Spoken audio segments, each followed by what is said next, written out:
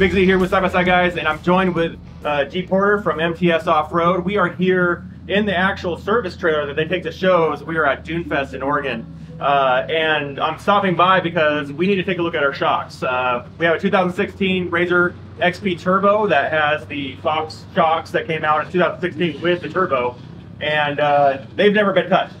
Kind of give us an overview of what you've seen and with other RZRs and what you've seen with my RZR here today. Yeah, so typically a lot of these cars, for some reason we see a lot of the XP cars go, 3,000–4,000 miles without ever being serviced, touched, no springs, no nitrogen checks, and by then they're pretty shot. So when cars come in, they're complaining about the ride quality, the sagging, tender springs are fully collapsed.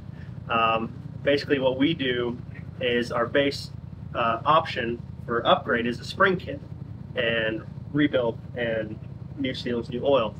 So typically that's where we start with these cars that are high mileage, sagged out, have a lot of weight.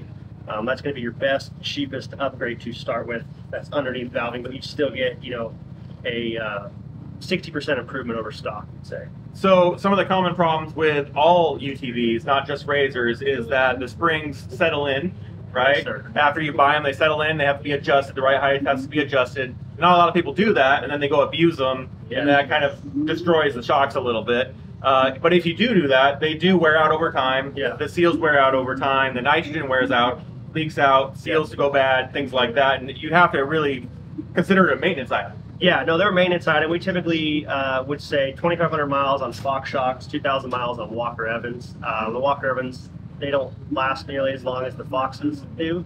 And the wear item in the Foxes is the wear bands. Once the wear bands go bad, they have it's a wearable material on them. Once that goes away, it's just metal on metal, and it can destroy bypass tubes. You have metal particles floating around inside, clogging up adjusters, and just really making a mess of everything. Right, we're talking about a fluid dynamic system, right, that has to flow in and out, and if you get those little particles, you get those little chunks, and ultimately, you could suck at dirt and stuff like that if you're not keeping your car washed and all those things. We see a lot of cars come in where the oil is black, like absolutely black, and it should be a reddish pink hue from the factory, from Fox. What makes it go dark like that? Typically it's just use, heat, especially these shocks, they don't flow very well from the factory. We have a lot of valving on the piston and the bypass tube, so they produce a lot of heat, and then just over time, through those heat cycles, the oil just life fades and suffers. The dirt does tend to get in. You have a wiper seal that keeps all the dirt off from the shaft, from preventing it from getting in, but after you get a certain amount of mileage, everything's tired, seals are tired, dirt gets in, and your shocks just aren't performing the way they're supposed to. And we talk about, some of the common complaints about RZRs per se is the heat buildup in that area, right? You get the turbo heat, you got the caddy heat, all that builds up right around the shock, which itself is building heat. Yes, sir. And then it's not having a chance to cool off, so it really cooks the oil inside the shocks. Yes, sir. So we have the car out front. It's being taken apart right now. Your guys are out there wrenching, pulling the shocks off the car. How about we jump into what we're going to do with those shocks, or how they come apart, what pieces we're going to put into it, and why, and the difference we should expect once that's happened. Yeah. So what we're going to do is rip these shocks apart, do a full inspection. We're going to replace all the oil, clean everything, flush the shocks out, make sure all the dirt's out, and then do new seals, oil, any wearable parts or anything that we deem is unfit for reuse, we'll replace. And then we're going to throw our proprietary springs on it and get zacked out in. Great, and you guys have a full history of testing and tuning and data to support your spring weights and your oil and your seals and all that stuff. So we're going to rely on you to tell us what we need. We have a RZR with a cage on it, not just a cage, but also an extension of that cage, and a lot of accessories and stuff, and that really does change the weighting of the shock rates, right? Yeah, you got quite a bit of weight, and you have a lot of weight, taller, you have an aftermarket, you have a stock cage, and you have a root rack on the back. Roof, windows on front and back, a lot of glass, a lot of stuff to hold the car down, but also throw it side to side. Yeah, so we have a special spring setup that we've handpicked for you that we're going to throw on that should jump up the performance of this car quite a bit. And we're out the dunes today, but this is not just a dune tune. Yes. We're going to be going for a general purpose all around tune that can be great in the mountains, on the trail, here in the dunes, and really kind of just bring life back into the car. Yes. Let's get to it.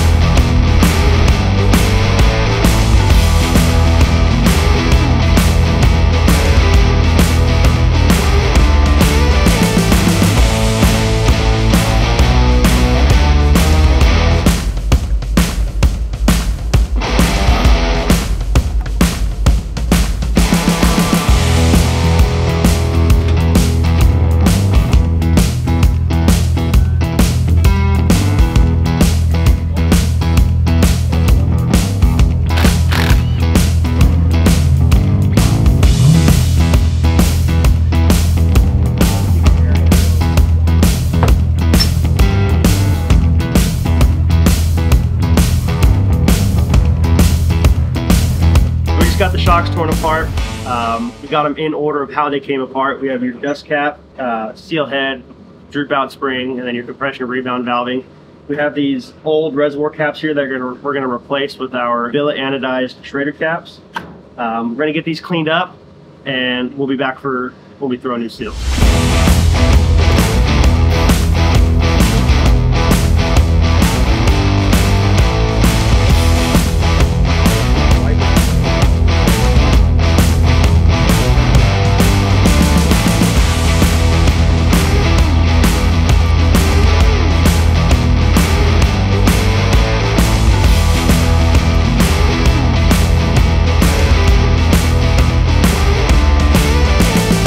So we've gone through, cleaned everything. We're starting the assembly process. One thing we noticed with Zach's car is that he had his reservoir caps were leaking out of this little hole right here.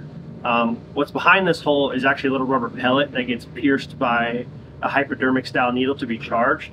The only problem with that is after a little bit, these tend to leak. So we like to replace them with our own billet caps that have a tank valve in them. That way, if there's any shop that has a nitrogen bottle, without any specialized tooling, they can refill and recheck your shocks, before every season. It's really important that your nitrogen levels stay at a certain PSI, because if they don't, you could have cavitation in your oil, which then takes away life from the rebuild on your shocks. So after you get these caps on, we're going to fill the shocks full of oil, get them back together, put springs on, and throw them back on Zach's car.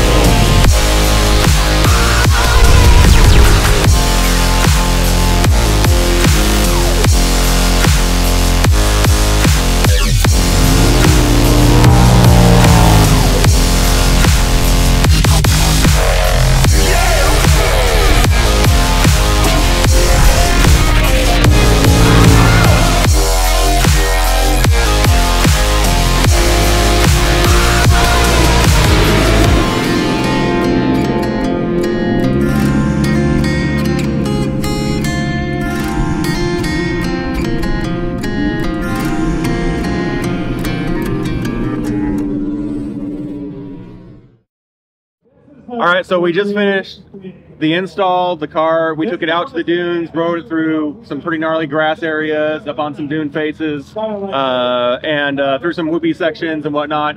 And right away, as soon as we pulled out of the parking lot, I could feel the difference.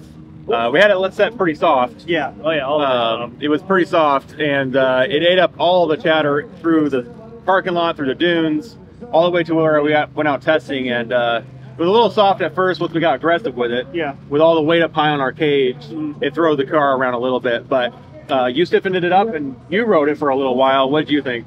I thought it was pretty good. There's still a ton of adjustment left where we're sitting currently. So if you wanted to get two people in the car, had a little bit more weight, need to get a little more aggressive, there's still, I'd say 80% left on the Right, adjuster. because before we were almost all the way firm and still pretty soft. Yeah. And so now with the new springs, they're doing a lot more work on the car when it's eating up the chatter and moving around. So we don't have to worry about the valving having to overheat and overwork the shocks. Yeah. And once we load it up with a cooler and another passenger and, you know, maybe some more accessories or whatever the case is, we can get up at speed and not be so worried about it tipping over because it's eating versus pushing. Yeah, and you have crossovers now, so you have some adjustment to give a little bit of a stiffer ride depending on the weight that you have, or how aggressive you're going to be cornering. You know, that bottom spring can catch and keep the car level. Right. So we're going to take it. We're not necessarily sand duners all the time. We're mountain guys. So we're going to take what we've done here today, and we're going to take it to the mountains, onto our own trails, onto our own off-road parks, not on sand pile tires that are squishy, but on nice firm knobbies, and see how it does. And we're going to report back and maybe get a little more invested into what we're doing with the tuning. But we hope you enjoyed this behind-the-scenes look at shock tuning, what you can do with your older vehicles if they're starting to wear out, get squishy, if they're starting to lose some of their handling characteristics.